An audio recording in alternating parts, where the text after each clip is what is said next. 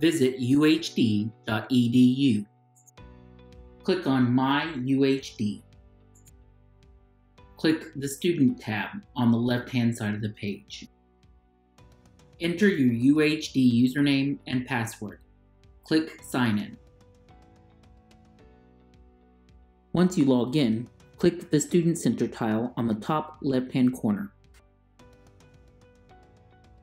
Now click the Enroll button at the top left-hand corner. Select the semester you wish to enroll. This semester would be Fall 2020. To search for classes, hit the search button under Find Classes.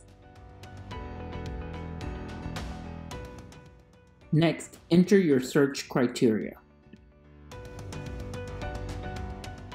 You will notice for Fall 2020, there are 4 different options: face-to-face, hybrid, online, and online interactive. After you hit search, the results will populate. These are the results for online classes. You can see there are 2 types of online classes: synchronous and asynchronous. A synchronous online course is an online class with a required meeting time. In this example, History 1305 is an online synchronous course. The class meets Mondays and Wednesdays from 11:30 a.m. to 12:45 p.m. online. The class above that is an asynchronous course, meets online without required meeting dates and times. Another mode of instruction is hybrid, where half is online and half is in person. The dates and times are listed when you need to meet for courses. Online interactive courses will be partnered with the face-to-face course and offer interactive lectures delivered remotely at scheduled meeting times.